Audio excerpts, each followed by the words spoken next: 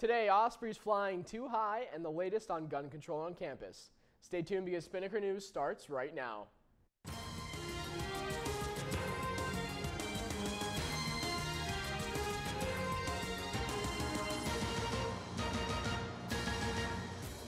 Good morning, Ospreys. I'm Emmett Clark and you're watching Spinnaker News. A car without a sticker led to something thicker. According to UNF PD, 2 people were arrested outside the Thomas G. Carpenter Library for possession of marijuana, paraphernalia, and a firearm. The incapacitated individuals were parked in a handicapped spot without a permit, which caused the officer to investigate. The strong odor of burning reefer was enough for the officer to talk to the driver. When asked if there was anything illegal inside the vehicle, all 3 occupants replied no. After searching the vehicle, the officer found 13.5 grams of weed, 1.2 grams of burned marijuana, and 6 unused cigarillos, and a semi-automatic pistol. The pistol was registered but had an expired concealed weapons permit.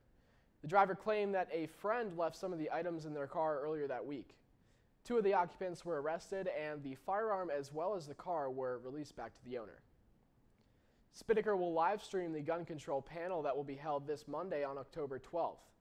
Moderated by President Delaney, the panel is part of the Civil Discourse series and aims to discuss both sides of the gun control debate.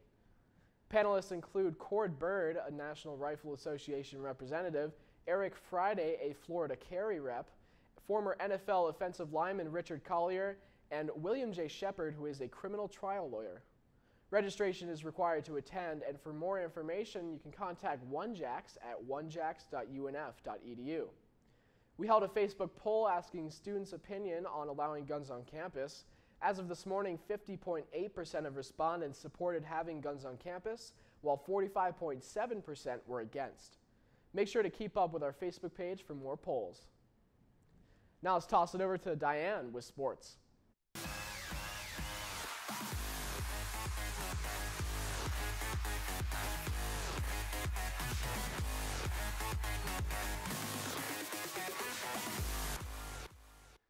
Good morning, Ospreys. I'm Diane Colley, filling in for my mini-me, Diana Shanks. Let's go ahead and get you ready for a great weekend of sports. The basketball team enters the 2015-2016 Atlantic Sun men's basketball season in first place in both preseason coaches and media polls. FGCU came in second in both polls, with NJIT coming up short in third place. Several individual players were also honored this preseason. Bo Beach was voted Preseason Player of the Year, and DeMarcus Daniels was named ASUN's Defensive Player of the Year. Both seniors were selected alongside junior teammates Dallas Moore and Chris Davenport for the preseason all-conference team. Now that's what I call a slam dunk.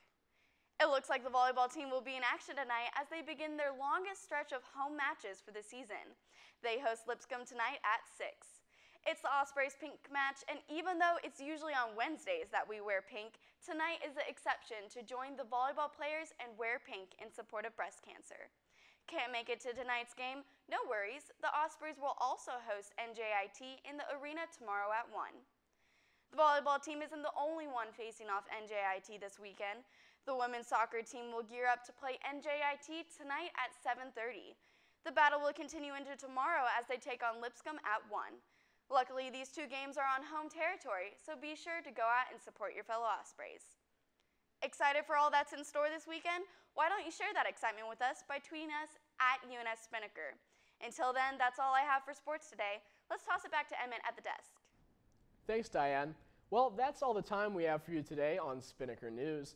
But for more of the stories reported today and other stories, you can check us out at unfspinnaker.com. You can also like us on Facebook at facebook.com/UNFSpinnaker, and you can follow us on Twitter and Instagram at UNFSpinnaker. For Diane Colley, I'm Emmett Clark. Be sure to stay tuned for your 3-day forecast and have a great day, UNF.